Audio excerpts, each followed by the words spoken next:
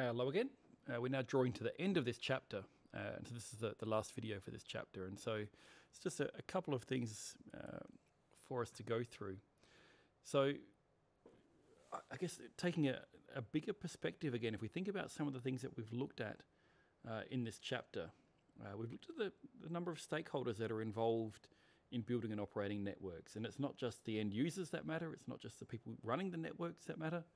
We need to look at the people who are developing the applications, the people who might actually be running the infrastructure that an organization rents to provide a particular network service. And then, interacting with this, you've got the equipment vendors, the people who are actually producing, as we said, the software. And some of this can actually be open source tools or commercial tools that are being used to build these network services or to manage these systems. So it's really, and there's other stakeholders as well. So it really is quite a broad activity that involves a great many people. And all of this is actually enabled by computer networks being general purpose and repurposable. So we talked about the TCP/IP network stack that makes it quite easy to slot new protocols in, as well as, of course, the considerable flexibility within the existing protocols that it has as well.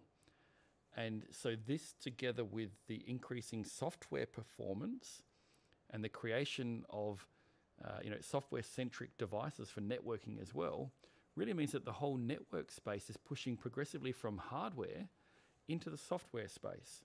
So we end up with software-defined networks and these kinds of issues, the outcomes from it, creations that allow much more flexible and dynamically so network services and networks to be built. And so these are trends that you will see, and also the increasing prevalence of clouds. And this is also directly related to this ability of software-defined networking, so that you can, lease, facilities from in a cloud, including the network facilities, to connect them to the world, so that you can deliver your services. So a number of the world's quite prominent online companies actually don't own their infrastructure. They're simply using cloud facilities to provide that.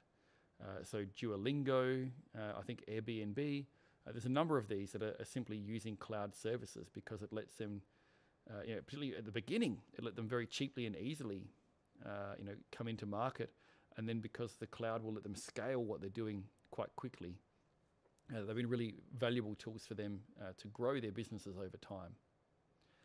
And so these trends, I think, will continue. It's interesting with the cloud, there's now kind of more thinking around the security sides of cloud and, pardon me, the security implications of using a cloud environment. And so these are all things that we'll kind of see. But again, to summarize this chapter quite quickly, we've tried to understand what a computer network is and what we can hope to get from it and what we can make use of a computer network to achieve. And we've seen that a layered architecture is actually really key to being able to make useful, repurposable, long-lived networks and network designs.